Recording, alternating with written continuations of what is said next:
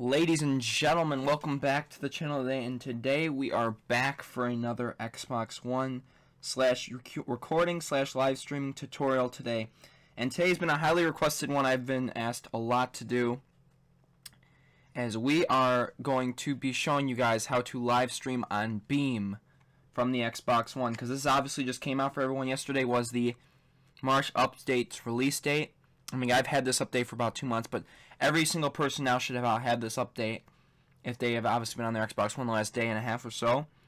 But today I'm going to show you how to stream. Remember, I showed you a couple weeks ago I had a tutorial on how to stream on Twitch. I'm going to link that video down below in the description if you want to stream on Twitch from the Xbox One. That video will be linked down below in the description. Now, how do you stream to Beam? Obviously, there's a new dashboard here if you haven't noticed, if you just got the update. So you're going to scroll down to the little broadcast symbol right here. It says Beam Broadcasting. So you go broadcast your game. So let's just go under Grand Theft Auto. I want to broadcast under Grand Theft Auto. Just gotta let it load here for a minute. And then once it starts up, we can go to broadcast your game. Now you just gotta give it a minute. This usually takes like a couple seconds to load up here. And here I'm basically going to show you the basics and what you need. And it's very similar to Twitch, in fact. Not too many differences. There's obviously a couple. Now, immediately when it starts up here, when you make it initially, you're going to have an account already made for you. So if you don't want the account they're making with Beam is going to be associated to your Xbox One. So let's say you already have a Beam account and you want to stream to the Xbox One. That's not gonna. You're gonna have a different account. So that means you have to go on your Beam on Beam.pro, and you have to go link your Microsoft account if you want to actually use your account that you had before. If not, Microsoft will create your own account for you.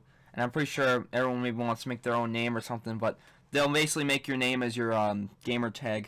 I had one that was DomTheBombLive, so I had to link my Microsoft account, and then I can change it back to my original one, which was DomTheBomb. If you guys haven't followed me on Beam yet, I'm going to link it down below in the description. Definitely do it if you haven't already, if you enjoy. If you're a Beam watcher, I would appreciate that, because we're almost at 100 followers. We're pretty close.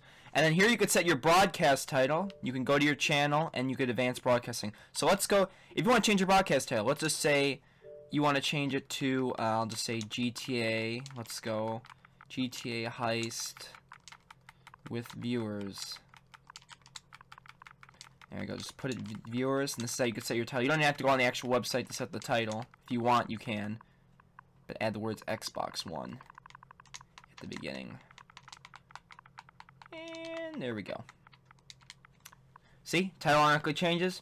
Then you go to your channel, check out your channel stats and stuff. And the advanced broadcast settings here. You basically can use your mic, turn it on or off. You can adjust the volume of the game as well as the system, and then you can pick the video quality as high or standard. I'm pretty sure it depends on your internet speed again and what you want to use. And then after that, after this, you're gonna pick microphone. You gotta turn it on or off. You got an option there, turn it on and off.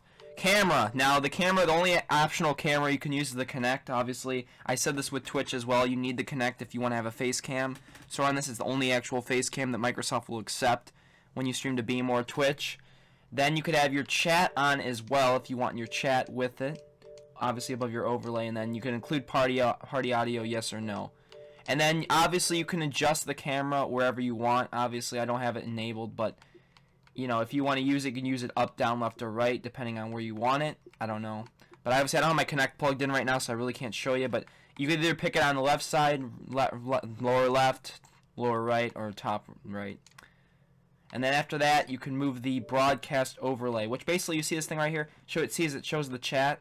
So if I want to move to the left, I can move to the left. Yep, top left. I can move it anywhere around the screen here, and then you could set that.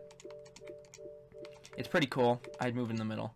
And then after that, once you're done with that, you're going to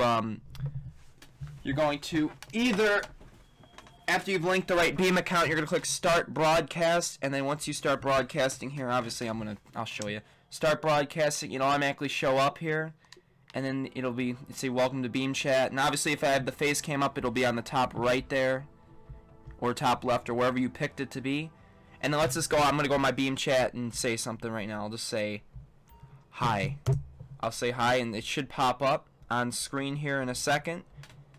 Automatically, let's just give it a second. It's just welcome to the Beam Chat. So let's see if this works right now. I just pressed hi. So see, your broadcast will be working. It'll show up on Beam because mine is right now live on Beam. Right now, if you've noticed.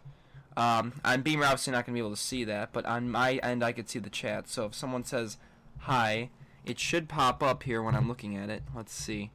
If I just spam, maybe it'll end up working. I don't know. It just depends. I gotta see if it actually ends up working here. But see, the quality looks really nice on it. I'm looking on the Beam website right now. It looks really nice. See, if you go on my Beam here, let's see. On the Beam quality side, it's gonna look like this. Not bad. It does not look that bad, and it's almost instant. Look at this. For my Elgato, it is almost instant. Like, if you, let's first example, I want to switch to my frickin' shotgun. See, this is no delay. It is instant. There is no delay with this, so you almost get instant gameplay with this, and it's really cool. I had not lied with it before, but it's actually really neat. The Beam chat isn't popping up, obviously, which kind of blows, but this is almost instant, so you're going to basically get instant quality here. And there's no delay almost at all. It's like 0.3 seconds, it says right here.